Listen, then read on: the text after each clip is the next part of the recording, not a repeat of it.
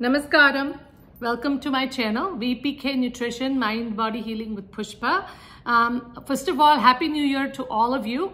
And as we all know, most people, when the new year comes, they make resolutions, and usually it involves, losing a few pounds or going to the gym regularly, taking up a hobby, etc., etc.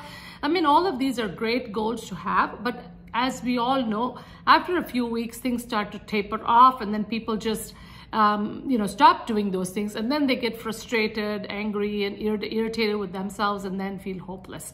So in today's episode, I'm going to be sharing 3 tips that you can do, which is not so specific, but more of a general goal of purifying the body and mind.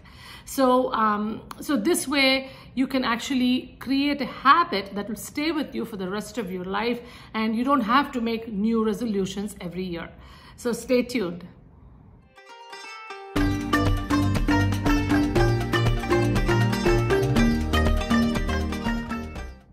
Welcome back, everyone. First of all, thanks to all my viewers who have been watching regularly. And for those who haven't done so, please do subscribe to my channel.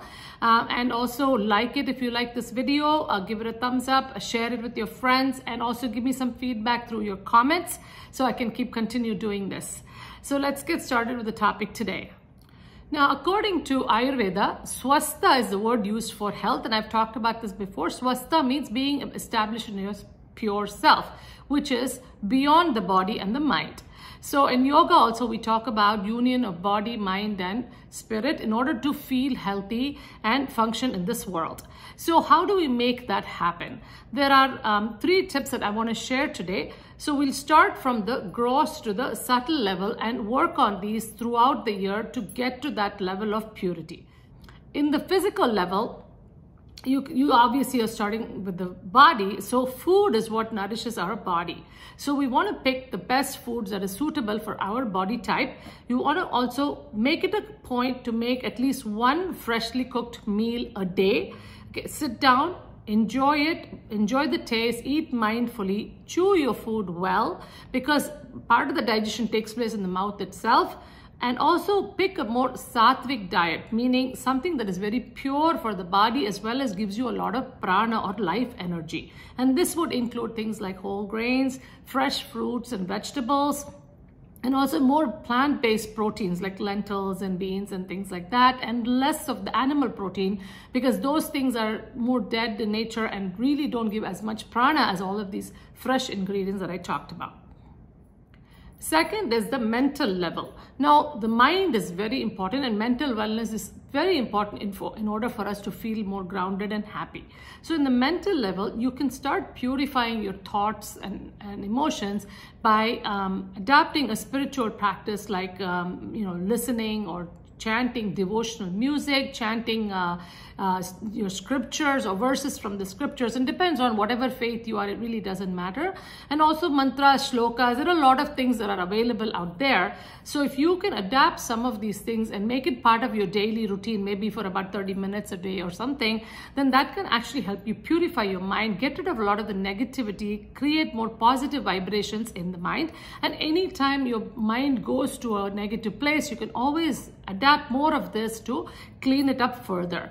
So this is something you can start right away. In Ayurveda, actually, mantras and shlokas have been prescribed as therapy for mental wellness. In the emotional level, again, we all go through lots of emotions like anger, irritability, envy, jealousy, pride, all of those things, which can really pull us down if we don't pay attention to it. And our moods are also governed by that. Our relationships, interactions with people, everything is affected. And when that gets affected, we feel even less healthy. At the emotional level, we're talking about negative thoughts, right? So pick 1 negative emotion that you would like to get rid of this year, and be mindful about that every time it arises.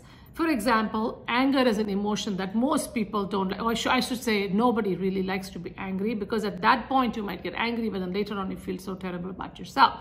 So again, if that is one of those things, then see when your anger arises. This takes a moment to pause, be alert, know the emotion when it's coming up. then once you know it's coming up, ask yourself why this is happening. Maybe you can write it down and again come up with some coping tools for next time when it comes up. Now, this is a process. It takes a lot of practice to get better at it. So don't give up after a few times. Keep going, and you will slip every time, but you will always get better and better and better as the time progresses. So try this year. Hope you enjoyed today's episode. Our number one goal for this year should be to purify our body and mind, and this will lead us to health and wellness in a holistic way. So I've shared about 3 tools today. One is taking care of the physical body with the proper food and eating properly. The second one, I talked about the mental level, where you cleanse, you increase the positive vibrations of the mind with chanting and those kinds of things. Number 3 was at the emotional level, trying to let go of at least one negative emotion that you want to let go of for the year. Now, again, in yoga, there is a sutra, sutra number 14, verse 14, Samadhipada. And this is how it goes. It talks about how our practice should be to be firmly established in that practice to work for us. So it goes like this. Sathu dirgha kala nairantarya satkara adhara asevito dhrida bhumihi. So basically it says that the practice should have certain factors for it to work. Number 1 is dirgha kala, which means work for a long time, practice something long time for it to stick.